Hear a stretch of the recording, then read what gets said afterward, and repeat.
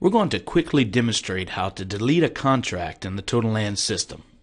In most cases, only the office or project manager can permanently delete an item from a project.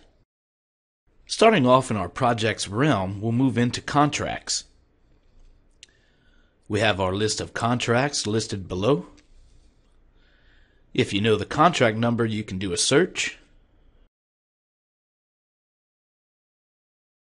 And if you click on this drop-down menu here, you'll see we have the option to delete.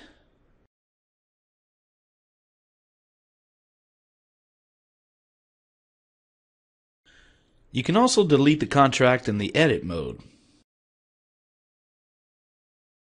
We'll click Delete Contract. And you'll see a list of items from different realms that the contract is currently attached to. We'll go ahead and permanently delete this contract.